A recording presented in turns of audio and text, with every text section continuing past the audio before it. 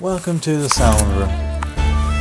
This is the room where you'll obviously learn how to play around with sounds, as you can make a little story with sound, as I'll probably play in the background just for a wee bit after I finish talking. You'll find out how you can also use sound to influence into videos, as you'll find in my 3D video that I put in after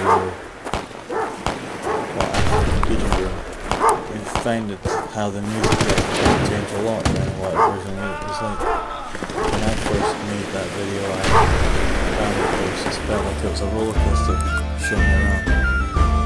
But when I put the music on, it now gives me a feeling that I'm just floating around